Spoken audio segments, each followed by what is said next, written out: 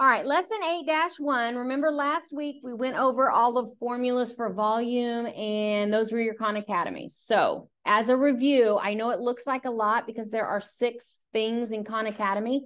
3 of them are just videos, and there's one of them's like 5 minutes, one of them's 2 minutes. They're really short.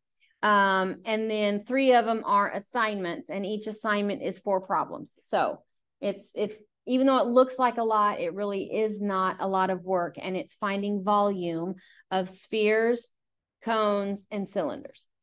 We had surface area up on the board on Thursday, but we didn't really have time to work any, so we're going to go on to surface area today. Couple of things about surface area. One is it is super, super easy to do. It just looks intimidating because the formula is long, but am I asking you to memorize all these formulas? No. So you are going to have a formula sheet, and you will be able to use that formula sheet. So even though it looks like a lot, it's really not. It's just plug and chug, which means it's a radius and a height. You plug it in and you let your calculator do the work. Okay. So as long as you can remember the difference between radius and diameter, and as long as you can remember PEMDAS, that you always square something before you do multiplication, that's really the hardest part of all this. And those really are not too hard concepts, but the formulas just look intimidating. So the first thing I want to do is I'm just going to use this front page just as a place to write the formula for surface area of a cylinder. Now in this section, we are going to cover surface area of a cylinder, surface area of a cone, and surface area of a sphere. Again, 3 different formulas. Not asking you to memorize them. So just remember to copy the formula down and then just plug in the radius and the height. That's really all there is to it. Okay. For surface area of a cylinder, and I want to write this one out first because it's really the only one that needs a little bit of explaining. The other 2 are a lot simpler. So I'll just write it right here. So go ahead and write this down.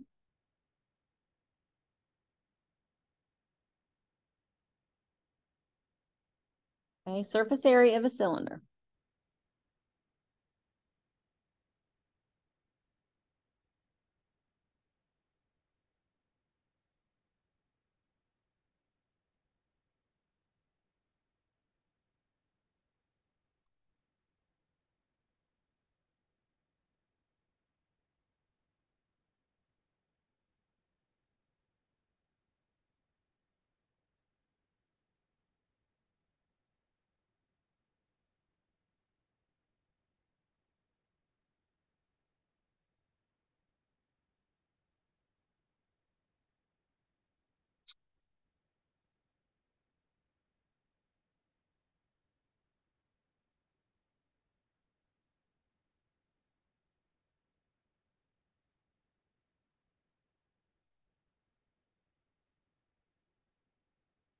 Can anybody tell me what the difference is between, I have a top and a bottom one.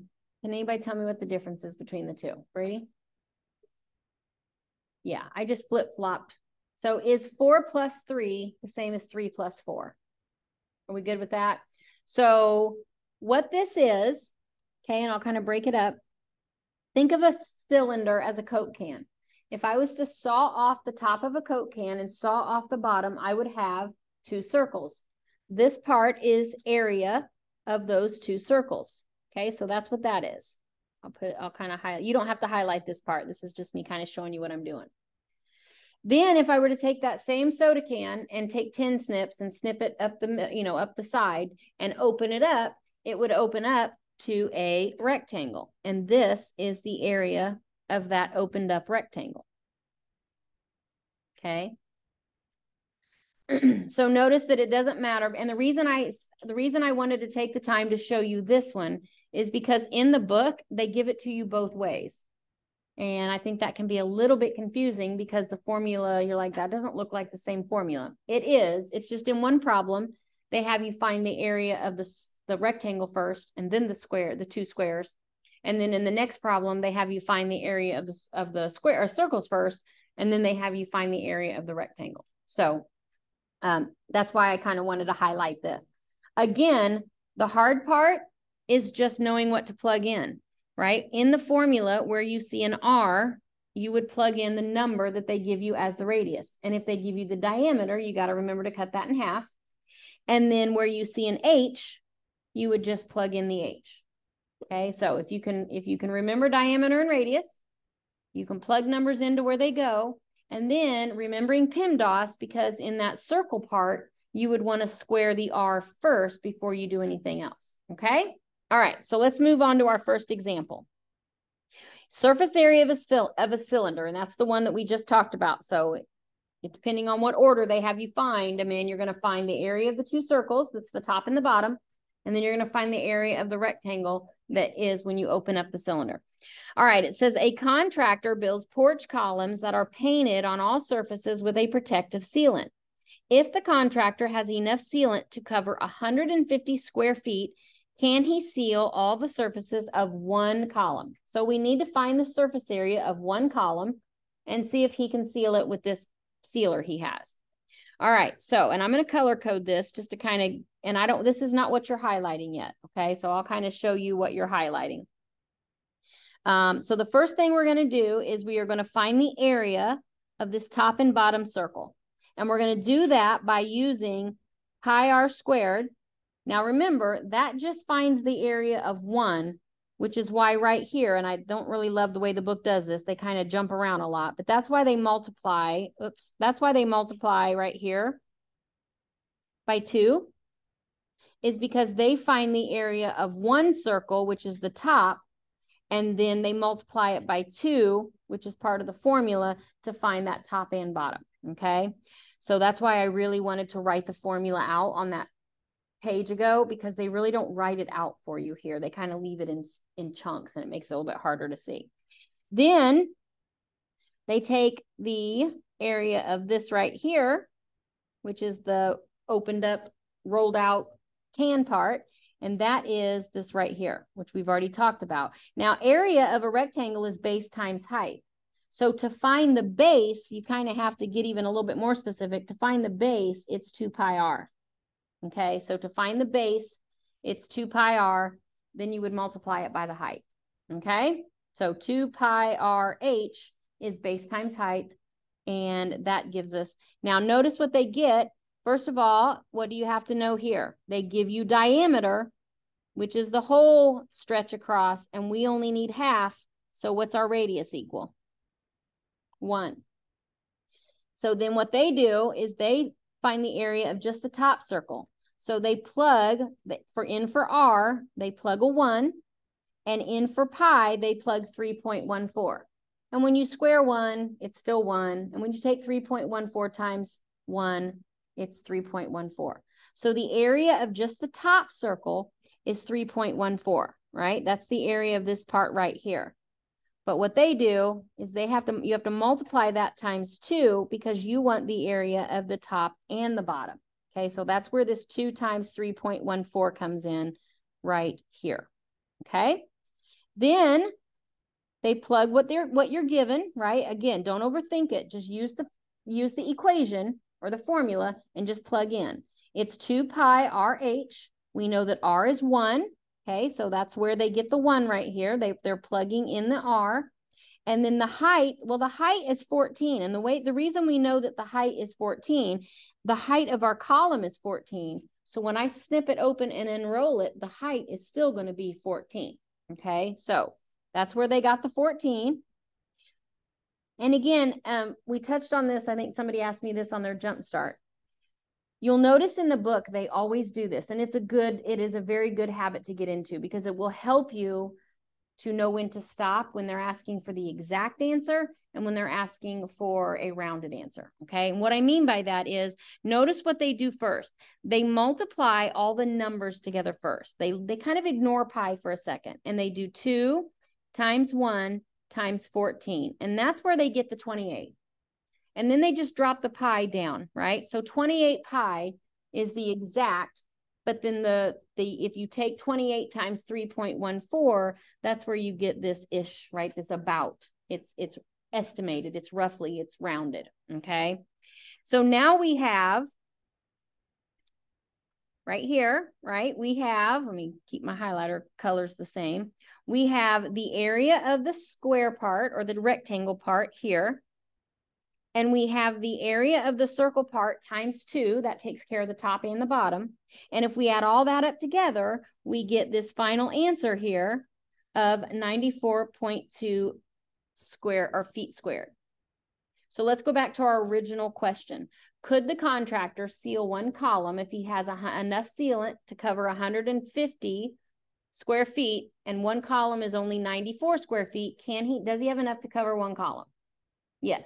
Could he cover 2 columns? No, because 2 columns would be like 188 square feet. So that'd be a little too much, but he does have enough to cover 1 column. Okay. All right. So when you are asked to find surface area of a column, okay, or a cylinder, just use this formula. And it doesn't matter if you do the square part first or the circles first, but you use this formula, plug in the R, plug in the H. That's it. Okay. Remember to square R first and you're good. Notice on this problem, and I'm going to say this because we're going to kind of compare it here in a second to a different little bit of instructions. Notice in this part, because we needed to compare it to 150 square feet, we could not leave everything pi. Does that make sense? Because I was comparing it to 150 square feet. If my answer had been, what's 9? That'd be about 80. So it'd be like 80 or 96 point something. If I was to just add up all the numbers and not take everything times 3.14, my answer would be something around the let's see. I don't want to try to guess because that would be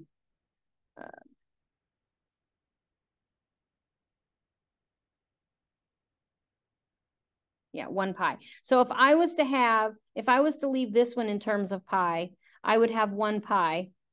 And if I was to leave this one in terms of pi, I would have 28 pi. Does everybody see that? Well, if I add 1 pi and 28 pi, that gives me 29 pi. Can I tell you that 29 pi is less or greater than 150 square feet? No, because having that pi in there, even though it is an actual number, it's real, it's a number, it doesn't really help me in the real world, right? I can't go into the store and say, I need enough paint to cover 29 pi. Those people would look at me like I was crazy. I would need to say, I need enough paint to cover 150 square feet. And then they would tell me how much paint I needed. So in real world application, that's why they went ahead and multiplied everything out. And they added everything up to this 94.2 because we needed real world numbers to compare to real world numbers. Okay. The real world doesn't work in terms of pi. So that's why we did it this way on this problem. Now on this try it, this is not a story problem. We're not trying to figure out if we have enough paint to cover something. So I'll show you the difference and kind of where they end the answer. So first of all, here's your formula. Okay. So with your highlighter, this is kind of the first thing I really want you to highlight for sure. Here's your formula. Okay, so I lied. I guess they do really state it for you. They just put it down further in the problem or further on the page.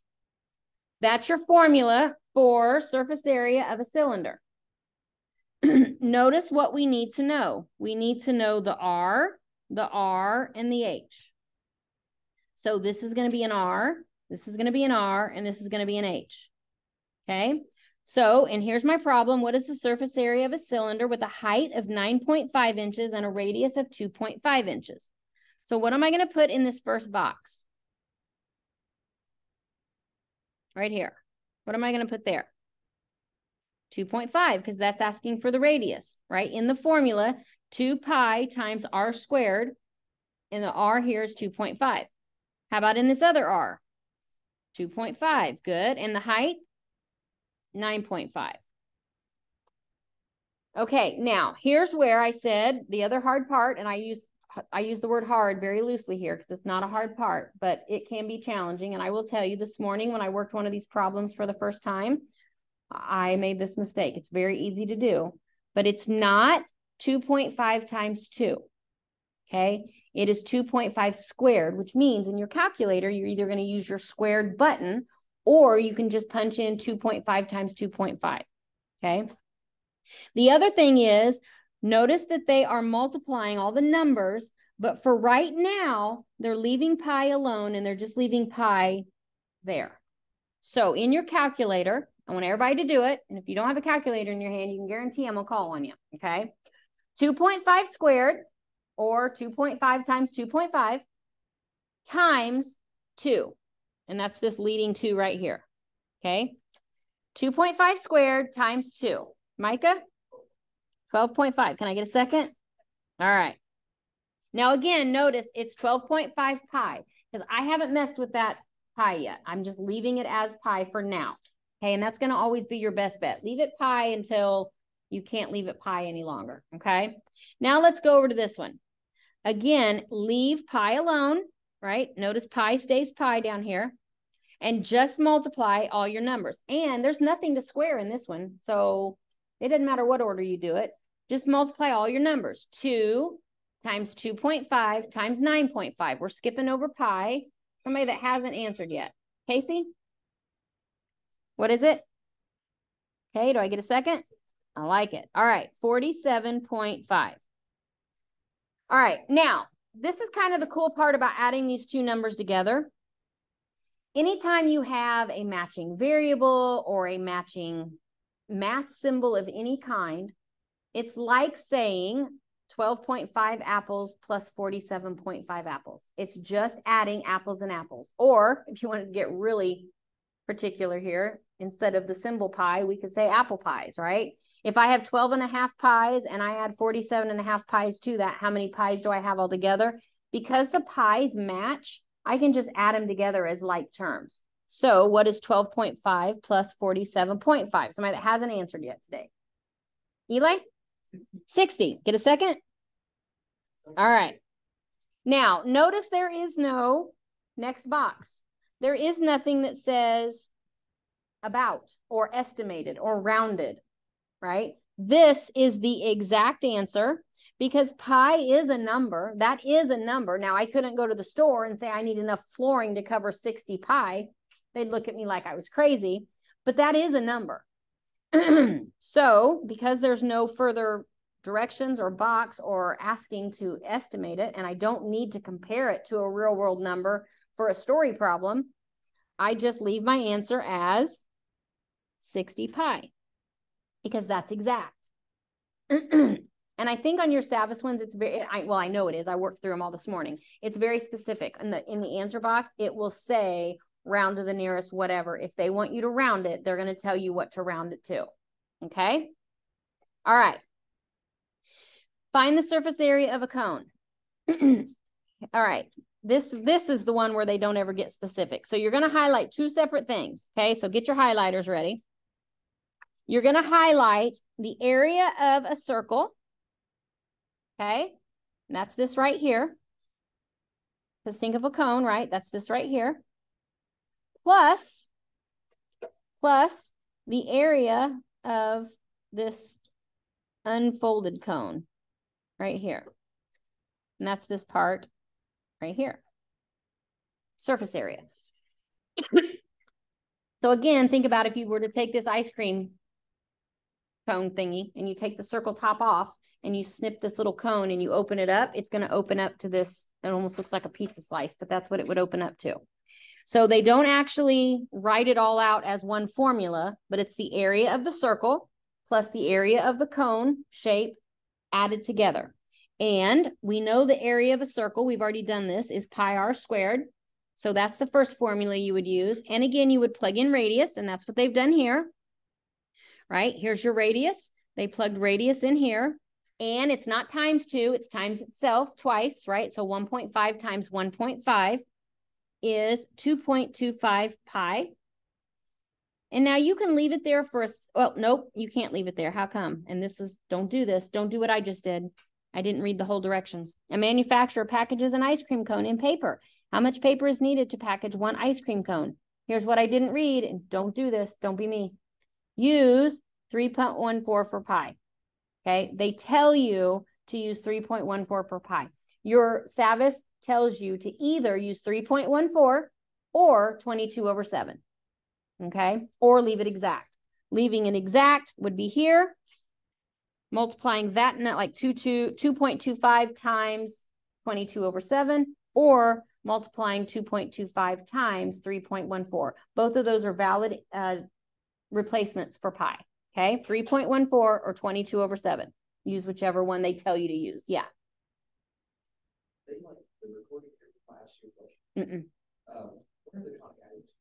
Friday.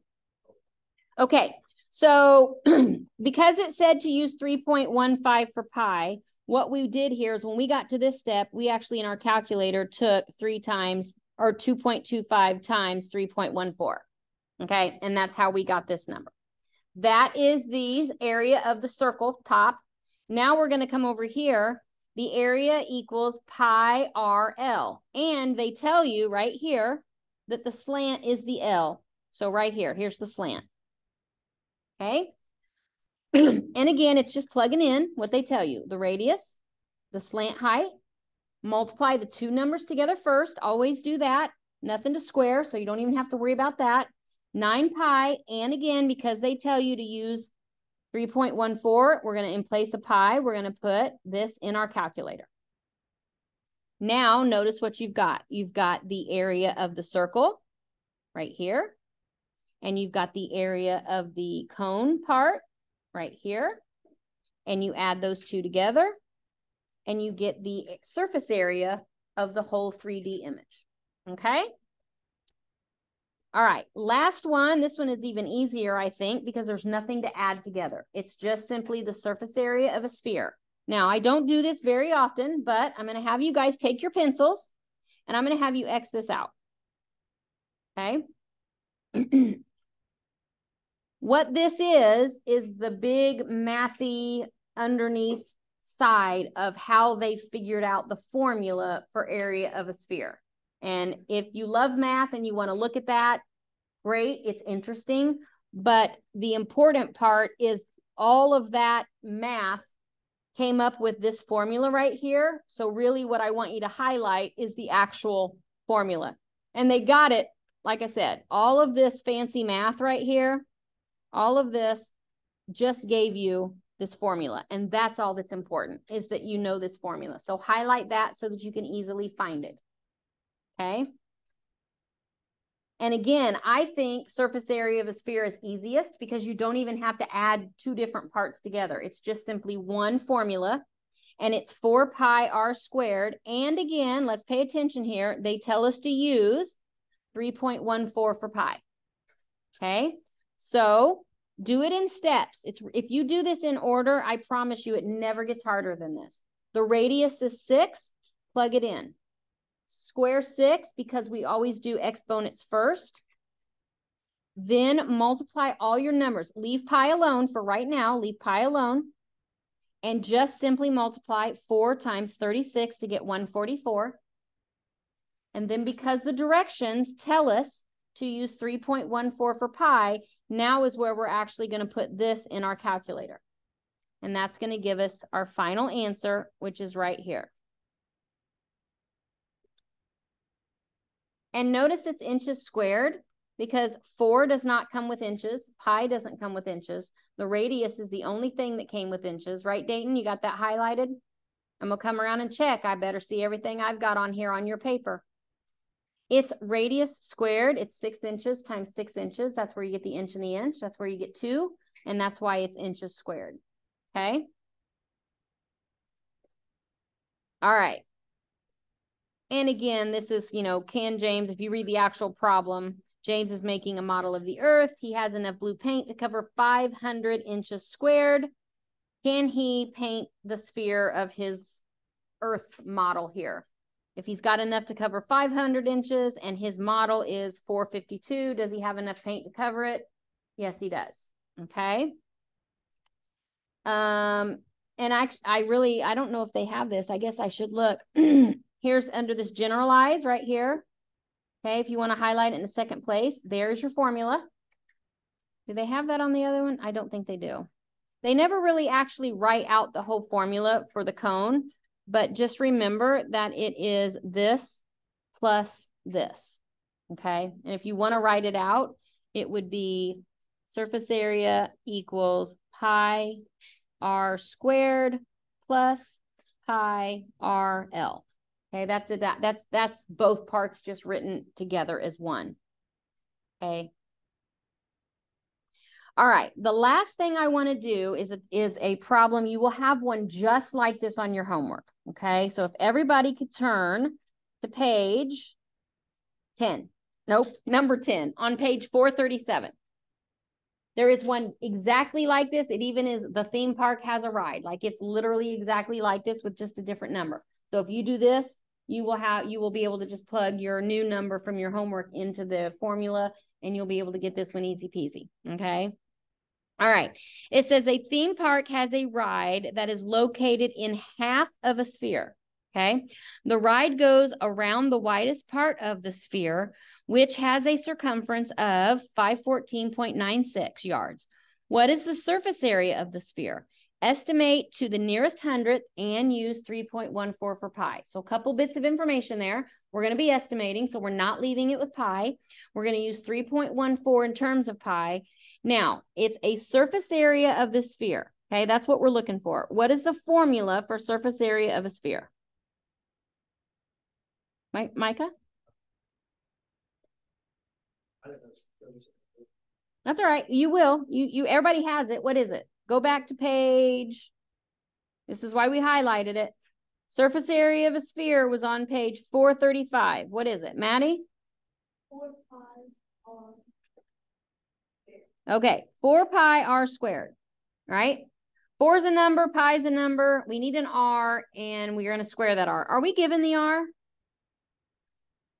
No, we got to find our own r. So everybody needs to write this formula down because you will have to have this to do it on your homework, okay? Circumference equals 2 pi r. Okay, circumference means the distance around a circle, okay? If I was to draw a circle on the floor and I'd say walk the circumference, how far you would walk to walk around the outside of the circle, okay? Now, they give us the circumference. So we could plug that in for the C, right? Because that's the actual answer to the circumference problem. So we would have 514.96 equals 2 pi r. We don't know r. We need to know r. But they tell us to use 3.14 for pi. So the first thing I'm going to do is I'm going to plug 3.14 in for pi. Okay? That's the first thing I'm going to do. And I'm going to multiply the numbers. So let's leave this alone for now and multiply 2 times 3.14, and it is 6.28. I want to solve for r because I need to know the radius. How would I solve for r? Oh, I love it. Olivia. By what? Good. Divide both sides by 6.28. And the reason I do that is because 6.28 and 6.28 reduce to a 1, or, quote, go away, leaving me r. And then somebody tell me what 514.96 divided by 6.28 is. I'm going to try to get somebody that hasn't answered yet. Who's been too quiet today? Aiden, what do you get? 514.96 divided by 6.28. Yep. It's right up there on the board. I like it. You guys are on it. So I know that my radius is 82 yards, right? Okay, I know my radius is 82 yards. So I'm going to go up here to my formula. Here's my formula here. And I'm going to take surface area equals 4 pi, but now I know my r. My r, I had to find it myself, but it's 82 squared. Don't forget, square 82. This is, remember when I said earlier today I made a mistake? The very first time I worked this problem, I got the wrong answer because I took 82 times 2. It's easy to do, but remember that 82 squared is 82 times 82 times 4. Do your numbers first. So 4 times, what's 82 squared? 82 times 82 times 4 equals, it's a really big number, but that's okay. 268. I like it. Thank you. 96 pi. Now, I am doing a real world problem here. So I'm going to go ahead and not only that, but it tells me right here, estimate to the nearest hundredth using 3.14 for pi. So in my calculator, in place of pi, I'm going to take all of this and I'm just going to multiply times 3.14.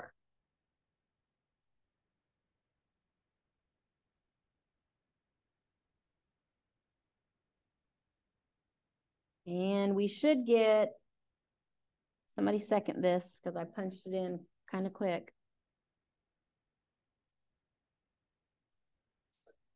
Like it? Okay, now here's where I want you to pay attention. We are finding the sphere of this ride. The very first sentence, what does it tell us about this ride in this sphere? It's half. So Jason Elliott reports to the office. Jason Elliott to the office. Because it's half the sphere, we actually need to divide this big number by 2 to get the answer to the story problem. Story problems can be a little tricky sometimes.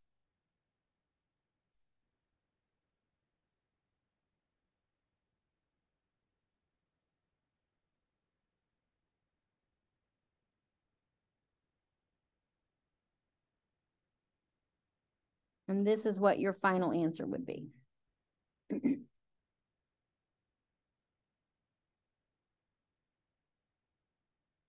So the only one on all of your homework, the only one where they don't give you the radius and they kind of make you work for it a little bit is the one in your homework. I think it's number 3. I think number 3 or number 4. And it's worded, it literally starts out, a theme park has a ride. So it's just like this.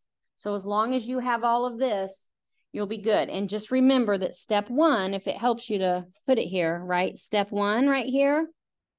Step 1 was to find your own radius using this formula. You might want to highlight this formula. Circumference equals 2 pi r. You're going to have to work for your own radius to be able to plug it into the surface area formula. Other than that, all the rest of them, they give you the radius, the height, they give you everything you need. So this is the only one that's a little bit more challenging. All right, if you will notice on our Canvas homepage, it says your homework is the 8.1 or the 8-1 Savvas. It is shortened. I shortened it down to 6 problems. And it does say you have to turn in your work because obviously you can see each one of these requires quite a bit of work. So you will have to turn in your work paper to get the credit, okay? All right, for those of you at home, email me if you have any questions.